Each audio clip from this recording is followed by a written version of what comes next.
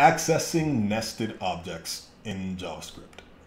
The subproperties of objects can be accessed by chaining together the dot or bracket notation. And here they're telling us that there is a nested object. So we are presented with variable our storage, which is assigned an object, an upper level object right here. And within our object, there are three properties which each contain an object of their own. So we have property desk, which inside of that property, there is currently an object with a property of its own called drawer, which contains a string of stapler. Then we have the other property, cabinet, which inside of it contains an object with the property top drawer. And within that property top drawer, there is another object with properties of its own called folder 1 and folder 2. Folder 1 contains a string value of a file, and property folder 2 contains a string value of secrets. Lastly, we have our final property, which is bottom drawer, which has no object contained inside of it.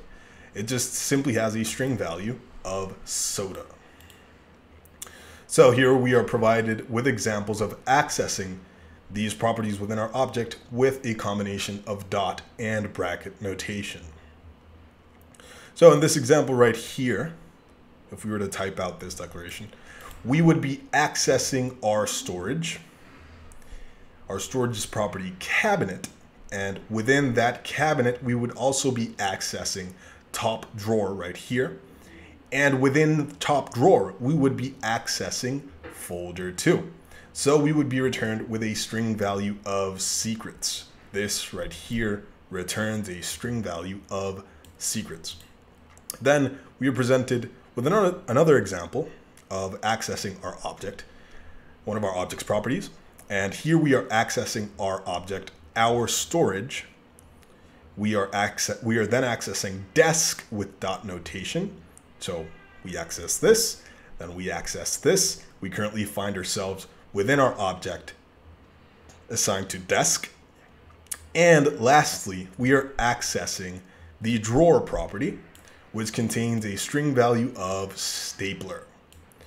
And I believe that's what they're explaining right here. So our storage dot cabinet, using bracket notation to access top drawer, and then dot notation folder 2 would be the string secrets, as I previously stated. And our storage dot desk, our storage accessing desk, dot drawer, then accessing drawer, would be the string stapler. And we are tasked with the challenge of accessing the myStorage object and assigning the contents of the glove box property to the glove box contents variable. We need to use dot notation for all properties where possible, and otherwise utilize bracket notation. So we have our object right here, which we need to access.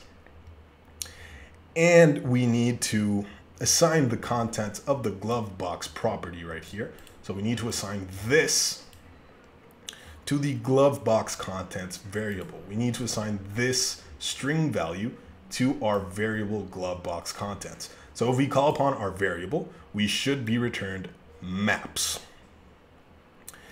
So let's do that real quick. It's currently assigned a value of undefined. So we need to access, firstly, my storage.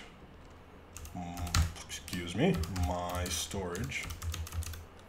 Then we need to access our property car. We can use dot notation for that. Then we need to access glove box. Since this is a string value with a space in it, we need to use bracket notation. So we simply type in our string glove box. No, sorry, excuse me. Car, then we need to go inside. So we add our dot notation right here, and we type in inside. And then we need to access our glove box, and since it has a space, we need to use bracket notation to access it. So now we do what I was doing previously, and we type in our string value right here of glove box. And there is a mistake right here.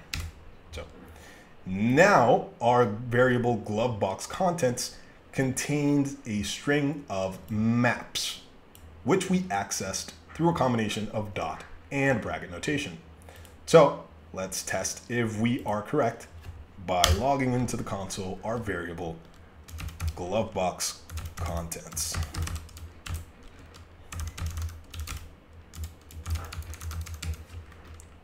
And there we go. We returned a string of maps, which is what is contained inside of our glovebox property inside of our myStorage object.